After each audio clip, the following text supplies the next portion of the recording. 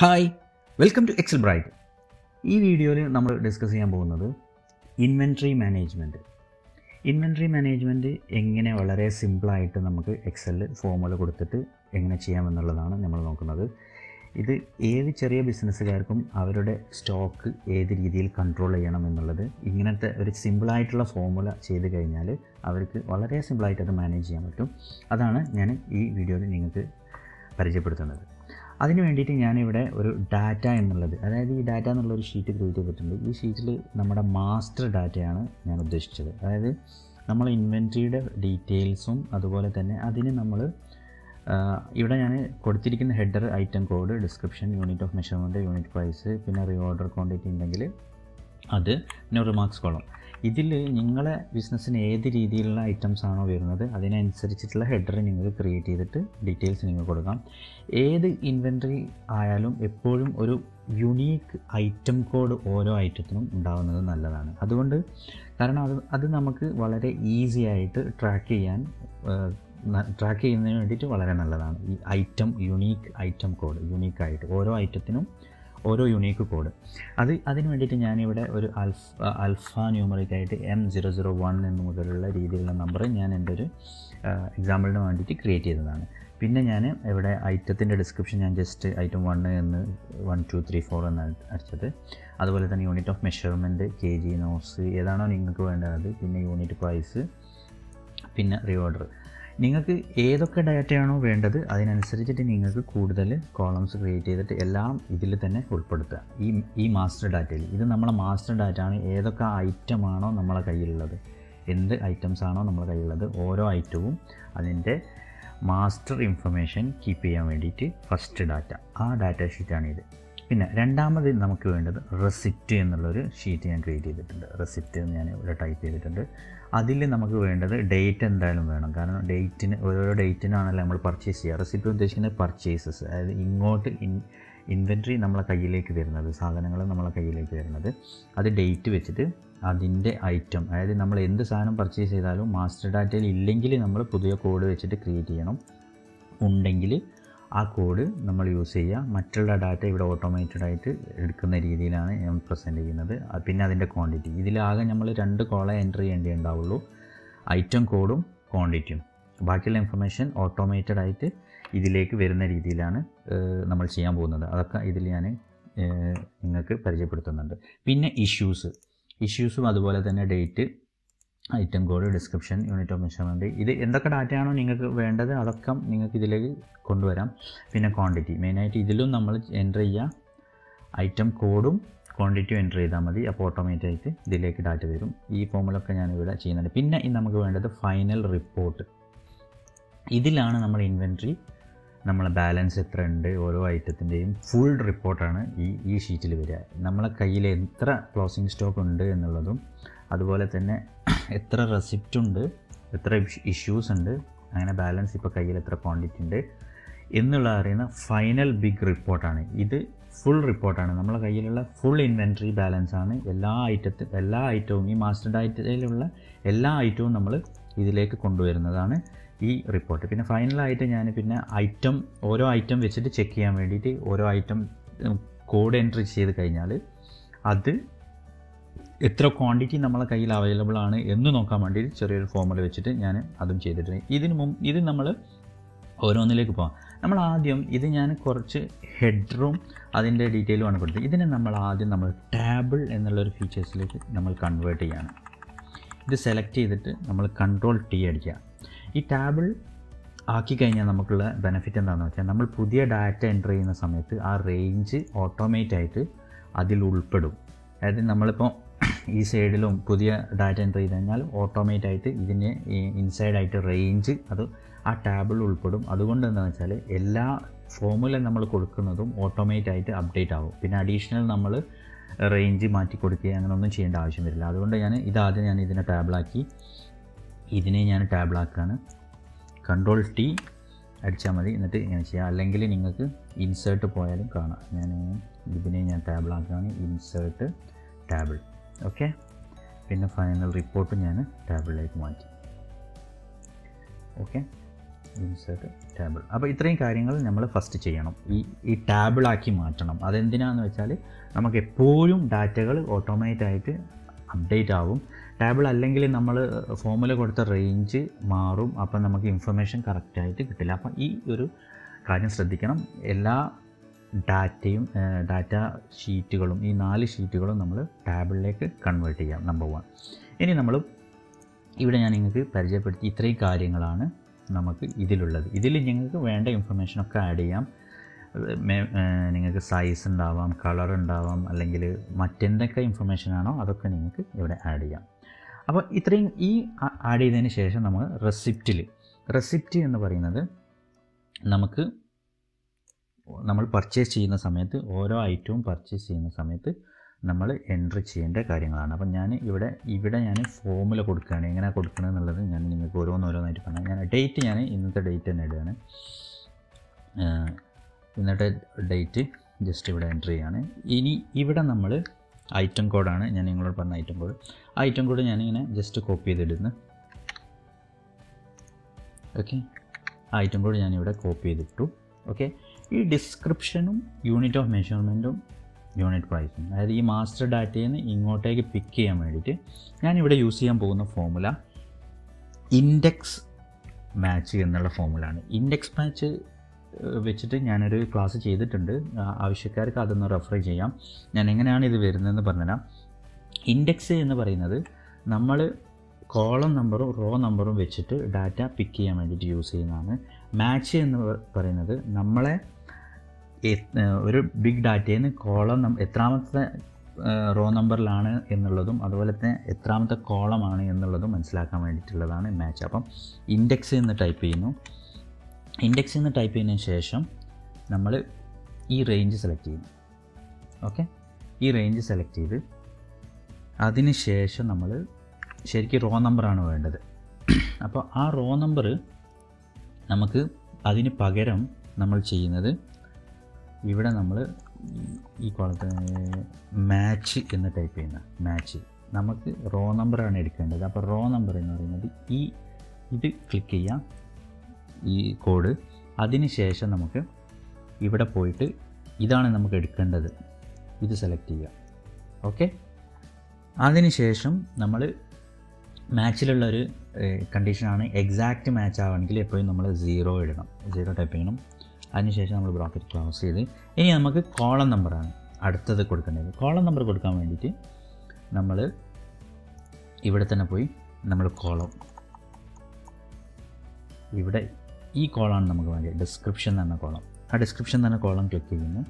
അതിനുശേഷം നമ്മൾ നമ്മുടെ ടോട്ടൽ റോകൾ, അതായത് ഏതൊക്കെ റോ എന്നാണോ ആ ഇൻഫർമേഷൻ എടുക്കേണ്ടത്. അതായത് ഇത് പിക്ക് ചെയ്യുന്നത് ഇത്രയും കോളം ഹെഡിങ്, ഈ ഐറ്റം കോഡ്, ഡിസ്ക്രിപ്ഷൻ, ഇത് എന്നുള്ള ഡാറ്റയിൽ നിന്നും ഈ ഡിസ്ക്രിപ്ഷൻ എന്നുള്ളത് എത്രാമത്തെ കോളം നമ്പറാണ് എന്നുള്ളത് അറിയാൻ വേണ്ടിയിട്ടാണ് ഈ ഫോമുല യൂസ് ചെയ്യുന്നത്. എന്നിട്ട് നമ്മൾ 0 ടൈപ്പ് ചെയ്യുന്നു, ബ്രാക്കറ്റ് ക്ലോസ് ചെയ്യുന്നു.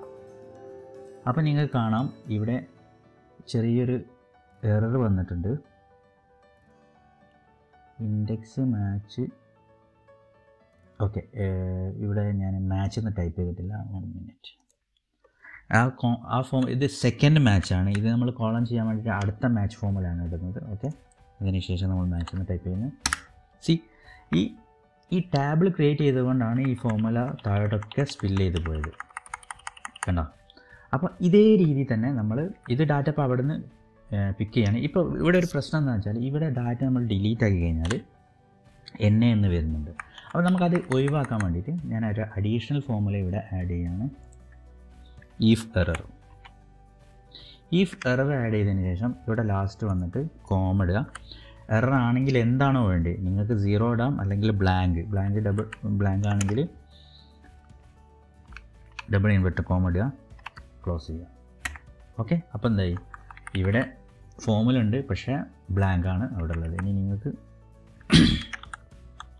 ഇതന്നെ കോപ്പി ചെയ്തിട്ട് കഴിഞ്ഞാൽ ഐറ്റം 7 തന്നെ വരും.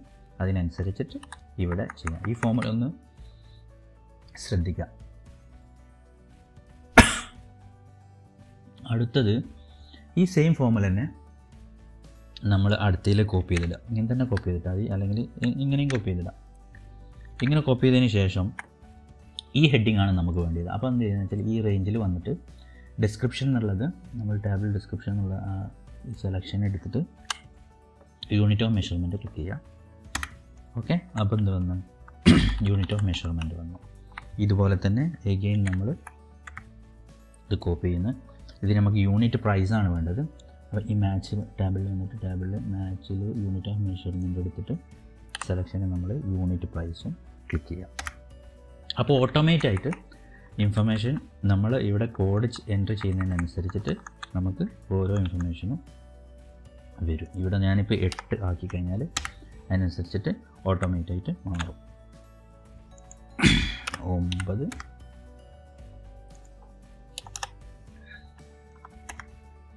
ഓക്കെ, അപ്പോൾ ഇത് വന്ന് അതിന് ശേഷം നമ്മൾ എത്രയാണോ ക്വാണ്ടിറ്റി നമ്മൾ വാങ്ങുന്നത് അതിനനുസരിച്ചിട്ട് നമുക്ക് ഞാൻ ജസ്റ്റ് 15 ഇടുകയാണ്. എല്ലാം ഞാൻ 15 ഇടുകയാണ് വാല്യൂ. ഓക്കെ, ജസ്റ്റ് 15 ഇട്ടു. ഓക്കെ, അതിന് ശേഷം നമ്മൾ ഇഷ്യൂ സെയിം രീതിയിൽ തന്നെ നമ്മൾ ഫോർമുല കൊടുക്കുന്നത്.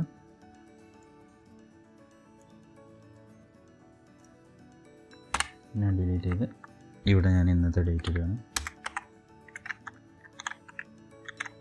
ഓക്കെ, ഐറ്റം കോഡ് ഞാൻ അത് തന്നെ ഒന്ന് കോപ്പി ചെയ്തിടുകയാണ്.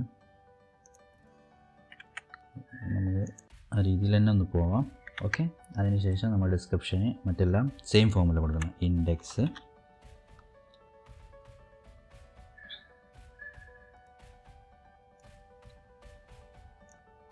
ഫുൾ സെലക്ട് ചെയ്യുക. അതിനുശേഷം നമ്മൾ മാച്ച് എന്നുള്ള ഫോർമുല. മാച്ച് എന്ന് പറയുന്നത് ആദ്യം നമ്മൾ റോ നമ്പറാണ് പിക്ക് ചെയ്യേണ്ടത്. അതിന് ഇഷ്യൂസിൽ വന്നിട്ട് ഇത് കൊടുക്കാം. ഓക്കെ, ഇത് കൊടുത്തതിന് ശേഷം ഫോമുള്ളത് ഡാറ്റ, ഈ ഡാറ്റ ആണ് നമുക്ക് എടുക്കേണ്ടത്. ഏത് റോ ആണോ അതിനനുസരിച്ച് അത് എടുത്തോളും. പിന്നെ അതിന് എക്സാക്റ്റ് മാച്ചിന് നമ്മൾ 0 കൊടുക്കണം. മാച്ചിൻ്റെ ഫോമുല ക്ലോസ് ചെയ്ത് അടുത്ത മാച്ചിൻ്റെ ഫോമുല സ്റ്റാർട്ട് ചെയ്യുന്ന റോ നമ്പറിന് കോളം നമ്പറിന് വേണ്ടിയിട്ട്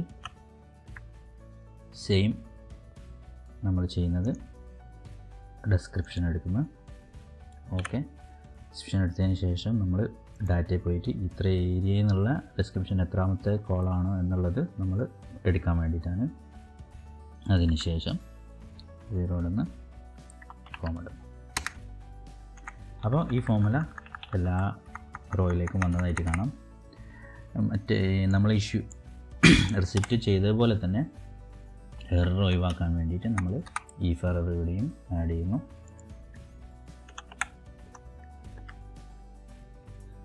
എന്തെടുക്കുന്നു, കോമ നമുക്ക് കോമ ഡബിൾ ഇൻവെർട്ടഡ് കോമ ഇട്ടതിന് ശേഷം എൻ്റർ അടിക്കുന്നു. അപ്പം ബ്ലാങ്കുള്ളടത്തും എന്ത് ചെയ്യും, ഡാറ്റ വരില്ല, അവിടെ ബ്ലാങ്ക് ആയിട്ട് വരും. ഓക്കെ, ഇവിടെ ഡിലീറ്റ് ചെയ്താണ് പ്രശ്നങ്ങൾ. ഓക്കെ, ഈ രീതിയിലാണ് ഇത് വരിക. ഇനി ഇതേ ഫോമിൽ തന്നെ നമ്മൾ വേണമെങ്കിൽ ഇത് തന്നെ അങ്ങോട്ട് കോപ്പി ചെയ്തിടാം. അപ്പോൾ ഇതേ ഫോമിൽ തന്നെ നമ്മൾ ഇവിടേക്ക് കോപ്പി ചെയ്യുന്ന എന്നിട്ട് ഇതിൻ്റെ ടാബിൽ സെക്കൻഡ് മാച്ച് എന്ത് ചെയ്യാം, ഇത് മാറ്റിയിട്ട് നമുക്ക് എന്ത് വേണം, യൂണിറ്റ് ഓഫ് മെഷർമെൻറ്റ് അത് ക്ലിക്ക് ചെയ്യും. സെയിം തന്നെ കോപ്പി ചെയ്യുന്നു. ഇവിടെയും നമ്മൾ സെക്കൻഡ് മാച്ച് എടുത്തിട്ട് യൂണിറ്റ് ഓഫ് മെഷർമെൻറ്റിന് പകരം യൂണിറ്റ് പ്രൈസ്. അപ്പം എന്തായി, ഡാറ്റ ഫുള്ള് ഫോമുല നിങ്ങൾക്ക് കാണാം. റിസൾട്ട് താഴേക്കൊക്കെ സ്പിൽ ചെയ്തത് അത് നമ്മൾ ടാബിൽ ക്രിയേറ്റ് ചെയ്തുകൊണ്ടാണുള്ള ബെനിഫിറ്റാണത്. എന്നിട്ട് ഇത് ഇഷ്യൂസാണ്, അതായത് സെയിൽസ് 5 6 10 8 ജസ്റ്റ് സിമ്പിളായിട്ട് ഞാനൊരു എക്സാമ്പിൾ ഇടുകയാണ്. ഇഷ്യൂ ഇത്രയും ക്വാണ്ടിറ്റി നമ്മൾ ഈ ഐറ്റംസ് ഇഷ്യൂ ചെയ്യുകയാണ്. അപ്പോൾ ഈ ഐറ്റം അതിലുണ്ടെങ്കിൽ ഇല്ലെങ്കിൽ നമുക്ക് റിപ്പോർട്ടിൽ മൈനസ് കാട്ടും. ഇനി ഞാൻ റിപ്പോർട്ടിലേക്ക് പോകുന്നു. ഇപ്പം ഇഷ്യൂസും റെസിപ്റ്റും നിങ്ങൾക്ക് മനസ്സിലായി എന്ന് കരുതുന്നു. വളരെ സിമ്പിളായിട്ട് നമ്മൾ ആ ഫോമുല ഇട്ട് വെക്കുക. ഈ ഇൻഡെക്സ് മാച്ച് ഫോമുല അറിയാത്തവർ എൻ്റെ കഴിഞ്ഞ ഇൻഡെക്സ് മാച്ച് ഫോമുലകൾ ക്ലാസ് ഒന്ന് റെഫർ ചെയ്താൽ നന്നായിരിക്കും. ഇനി ഞാൻ റിപ്പോർട്ടിലേക്ക് പോകുന്നു. റിപ്പോർട്ട് സെയിം തന്നെ, സെയിം രീതിയിൽ തന്നെ നമ്മൾ ഫുള്ളായിട്ട് ഡിലീറ്റ് ആക്കുകയാണ്. Simple table. ഇവിടെ ഞാൻ പോയിട്ട് മാസ്റ്റർ ഡാറ്റയിൽ നിന്നാണ് എടുക്കുന്നത്. ഇവിടെ ഞാൻ B7 ഇവിടെ ഡാറ്റ ഇങ്ങനെ ഞാൻ എൻ്റർ ചെയ്ത് കഴിഞ്ഞാൽ എനിക്ക് ഇങ്ങനെ കിട്ടും. പക്ഷേ എന്താ പ്രശ്നം എന്ന് വെച്ചാൽ ഇത് ഞാൻ ഇനിയിപ്പോൾ സോർട്ട് ചെയ്യേണ്ടൊക്കെ വന്നു കഴിഞ്ഞാൽ ചെറിയ ബുദ്ധിമുട്ടുണ്ട് ഈ രീതിയിൽ എടുക്കുന്ന സമയത്ത്. ഇപ്പം ഞാൻ Z2 ഇങ്ങനെ കൊടുത്തു കഴിഞ്ഞാൽ ഐറ്റം കോഡ് ബേസ് ചെയ്തിട്ട് Z2 കൊടുക്കുകയാണെങ്കിൽ ഇത് സോർട്ടാകുന്നില്ല ഡാറ്റ. ഈ ഫസ്റ്റ് M തന്നെയാണുള്ളത്, അതായത് നമ്പർ 1 തന്നെയാണുള്ളത്. അത് ഒഴിവാക്കാൻ വേണ്ടിയിട്ട് നമ്മൾ എന്ത് ചെയ്യാന്ന് വെച്ചാൽ ഇവിടെ എടുത്തിട്ട് ഇവിടെ ഉള്ളത് B7 ഇങ്ങനെ എടുത്തതിന് ശേഷം B7 എന്ന് ടൈപ്പ് ചെയ്യുക മാനുവലി. അത് നിങ്ങൾക്ക് അഥവാ ഡാറ്റ ഒക്കെ സോർട്ട് ചെയ്യേണ്ടി വന്നാൽ ഇതാണ് നല്ലത് ഈ രീതി ചെയ്യുന്നത്. അപ്പോൾ നിങ്ങൾക്ക് ഇൻവെൻട്രി സ്റ്റോക്ക് ബേസ് ചെയ്തിട്ടൊക്കെ സോർട്ട് ചെയ്യാൻ പറ്റും. ഇപ്പം ഞാൻ സോർട്ടിൽ പോയിട്ട് Z2 എന്നൊന്ന് കൊടുത്തു കഴിഞ്ഞാൽ നിങ്ങൾക്ക് കാണാൻ സോർട്ട് ചെയ്ത് ഓപ്പോസിറ്റ് ഇതിൽ സോർട്ട് ചെയ്തതായിട്ട് കാണാം. ഓക്കെ, ഇതിന് വേണ്ടിയിട്ടാണ് ഈ രീതിയിൽ എടുക്കുന്നത് ഫോർമുല. ഓക്കെ, അങ്ങനെ തന്നെ ഞാൻ എടുക്കുന്നത്. ഇനി ഞാൻ description same method index match എടുക്കുന്ന ഒറ്റ പ്രാവശ്യം ടൈപ്പ് ചെയ്താൽ മതി. ഇൻഡെക്സ് റേഞ്ച് ഫുൾ റേഞ്ച് ഇതൊക്കെ നമ്മൾ ഡാറ്റ ആഡ് ചെയ്യുന്നതിനനുസരിച്ച് ഓട്ടോമാറ്റിക്കായിട്ട് ഇൻക്രീസ് ആയിക്കോളൂ കേട്ടോ റേഞ്ച്. അതാണ് ഈ ടേബിളിൻ്റെ ബെനിഫിറ്റ്. അതിനുശേഷം നമ്മൾ ഈ കോഡ് എടുക്കുന്നു. അതിനുശേഷം ഇത് നമ്മൾ ഇൻഡെക്സിനുള്ളത്. ഇനി നമ്മൾ മാച്ച് എടുക്കുന്നു.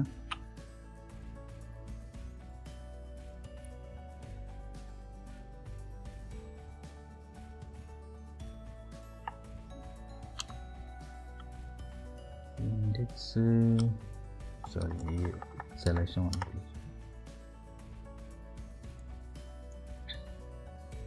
കോം എടുന്ന് അതിന് ശേഷം മാച്ച് എടുക്കണം. ടേബിൾ 6 മാച്ച് എടുത്തതിന് ശേഷം നമുക്ക് റിപ്പോർട്ടാണ്. അപ്പോൾ നമ്മൾ ഇത് സെലക്ട് ചെയ്യണം.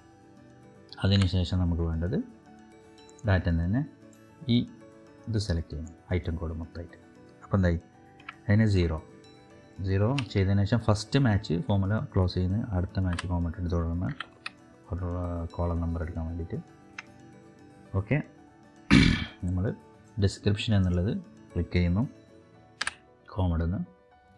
അതിനുശേഷം നമ്മൾ ഡാറ്റയിൽ ഫുൾ റേഞ്ച് സെലക്ട് ചെയ്യുന്നു. ഈ റേഞ്ച് (0) എന്ന് പറഞ്ഞാൽ എക്സാക്റ്റ് മാച്ചാണ്, എപ്പോഴും അത് വേണം, മാൻഡേറ്ററി ആണ്, അല്ലെങ്കിൽ റോങ് റിസൾട്ട് ആയിരിക്കും വരിക. ഓക്കെ, എൻ്റർ ചെയ്യാം. അപ്പോൾ ഇത് വന്നു.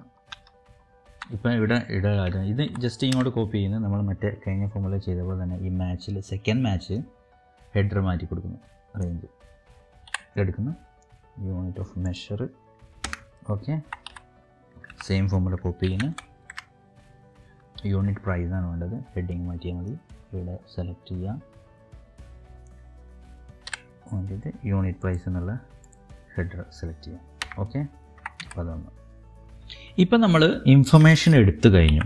ഈ ഇൻഫർമേഷനൊക്കെ എടുത്തു കഴിഞ്ഞു. ഇനി നമുക്ക് റെസിപ്റ്റ് ഇഷ്യൂസാണ് വേണ്ടത്. അപ്പോൾ റെസിപ്റ്റ് ഇഷ്യൂസും നമ്മൾ റെസിപ്റ്റ് ഷീറ്റിൽ നിന്നും ഇഷ്യൂസ് ഷീറ്റിൽ നിന്നും നമ്മൾ ക്വാണ്ടിറ്റി ഇങ്ങോട്ടേക്ക് എടുക്കും. അത് എടുക്കുന്നത് നമ്മൾ വളരെ സിമ്പിളായിട്ട് നമ്മൾ യൂഷ്വലി യൂസ് ചെയ്യുന്ന സമ്മീഫ് ഫോർമുല വെച്ചിട്ടാണ്. സമ്മീഫ് ഞാൻ ഇവിടെ ടൈപ്പ് ചെയ്യുന്നു. അതിനുശേഷം നമ്മൾ റെസിപ്റ്റിൽ പോയിട്ട് ഐറ്റം കോഡിൻ്റെ റേഞ്ച്. ഓക്കെ, അതിനുശേഷം നമ്മളെ ക്രൈറ്റീരിയ എന്ന് പറഞ്ഞാൽ ആ കോഡ് ഇവിടെ M001 എന്നുള്ള കോഡ്. അതിനുശേഷം നമ്മൾ റെസിപ്റ്റ് ക്വാണ്ടിറ്റി, എത്ര ക്വാണ്ടിറ്റികളാണോ ഓരോ ഐറ്റത്തിനും റെസിപ്റ്റ് ചെയ്തിരിക്കുന്നത് അതിൻ്റെ സമ്മീഫാണ് ഇവിടെ വരിക. അപ്പം എൻ്റർ ചെയ്ത് കഴിഞ്ഞാൽ ഓരോ ഐറ്റത്തിൻ്റെയും റെസിപ്റ്റ് ഇവിടെ വരും ടോട്ടൽ. സെയിം രീതിയിൽ തന്നെ നമ്മൾ സമ്മീഫ് കൊടുക്കുന്നു.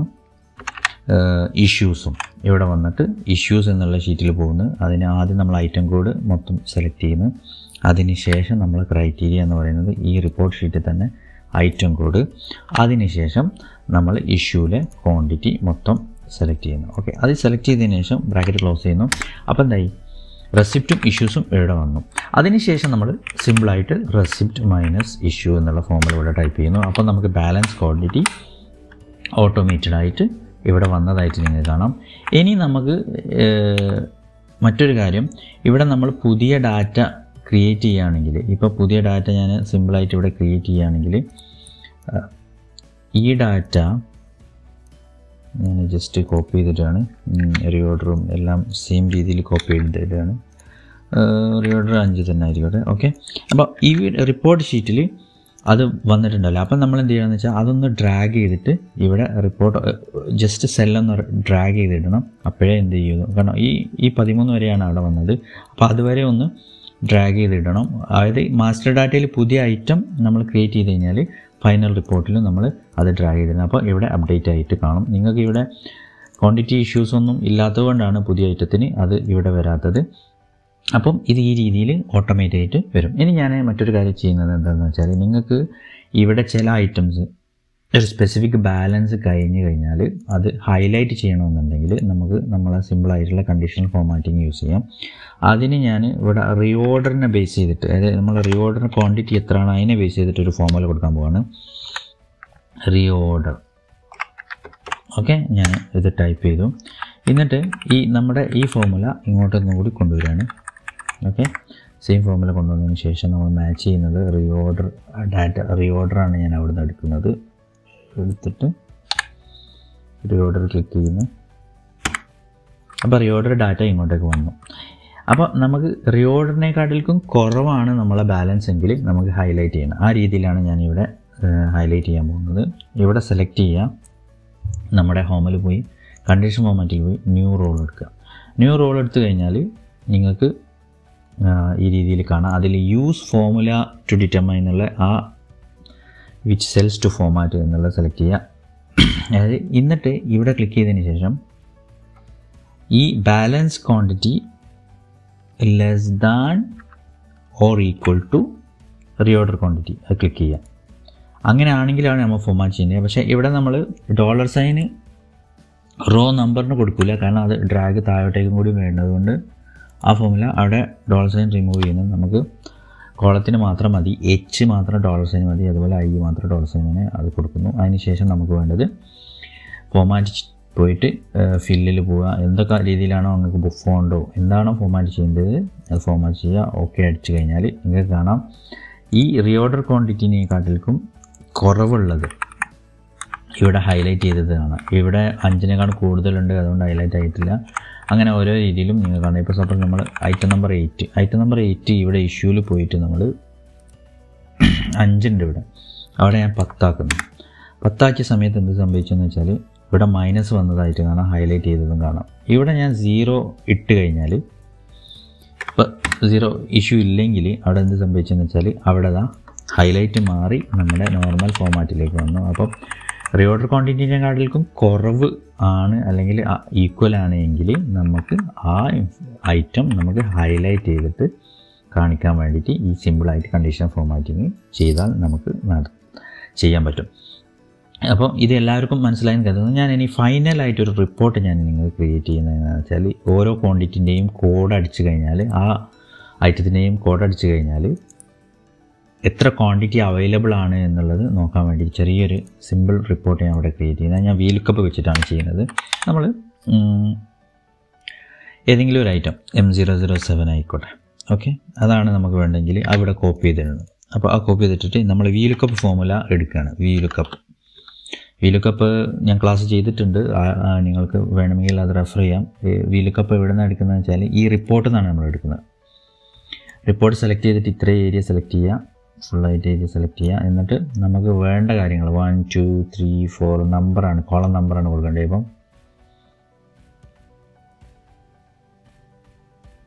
കോളം നമ്പർ അവിടെ റേഞ്ച് 1 മിനിറ്റ് ഫസ്റ്റ് നമ്മൾ ഇത് സെലക്ട് ചെയ്യണം. അതിന് ശേഷമാണ് നമ്മൾ റേഞ്ച് സെലക്ട് ചെയ്യേണ്ടത്. ഓക്കെ, 2 എന്ന് ടൈപ്പ് ചെയ്യുന്നത് 0 രണ്ടാമത്തെ കോളം, അതായത് number 1 is code, second 1 is description. അപ്പോൾ ഡിസ്ക്രിപ്ഷൻ വരും, ഡിസ്ക്രിപ്ഷനായിട്ട് നമ്പർ 7. ഈ കോഡ് തന്നെ വീണ്ടും കോപ്പി ചെയ്യുക. കോപ്പി ചെയ്തതിന് ശേഷം ഇവിടെ ഇടുക, ഫോർമുല കോപ്പി ചെയ്യുന്ന 3 ഇടുക. മൂന്നാമത്തെ കോളത്തിലുള്ള ഡാറ്റ എടുക്കുക, യൂണിറ്റ് ഓഫ് മെഷർമെൻറ്റ്. സെയിം തന്നെ കോപ്പി ചെയ്യുക. നാലാമത്തെ കോളം എടുക്കുക. ഓക്കെ, പ്രൈസാണ്, യൂണിറ്റ് പ്രൈസാണ് വന്നത്. ബാലൻസ് ക്വാണ്ടിറ്റി അടുത്തത്, അതാണ് നമുക്ക് അറിയേണ്ടത്. അപ്പോൾ ബാലൻസ് ക്വാണ്ടിറ്റി എന്നുള്ളത് എത്രാമത്തെ കോളാണ് നോക്കുക. ആദ്യം 1 2 3 4 5 6 7 നമ്മൾ 7 ടൈപ്പ് ചെയ്യാം. അപ്പം എന്ത് 7th കോളത്തുനിന്ന് ക്വാണ്ടിറ്റി എടുക്കും. അപ്പോൾ നമുക്ക് കോഡ് ഇവിടെ വേറെ ഏതെങ്കിലും കോഡാണ് അറിയണമെങ്കിൽ അത് 9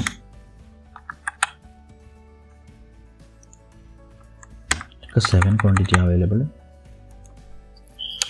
Why? Yeah. അപ്പോൾ 001 അടിച്ചു തരും. 1 2 9. ഓക്കെ, ഈ രീതിയിൽ നമുക്ക് റിപ്പോർട്ട് ഏതെങ്കിലും ഐറ്റത്തിന് സ്പെസിഫിക് ആയിട്ട് ക്വാണ്ടിറ്റി പെട്ടെന്ന് അറിയണമെങ്കിൽ ഈ രീതിയിലുള്ള വീൽക്കപ്പോ അങ്ങനത്തെ ഏതെങ്കിലും ഫോമിൽ വെച്ചിട്ടും നിങ്ങൾക്ക് ചെയ്യാൻ പറ്റും. അപ്പോൾ ഈ വീഡിയോ ഇഷ്ടപ്പെട്ടെന്ന് കരുതുന്നു. Okay, thank you for watching. Thank you.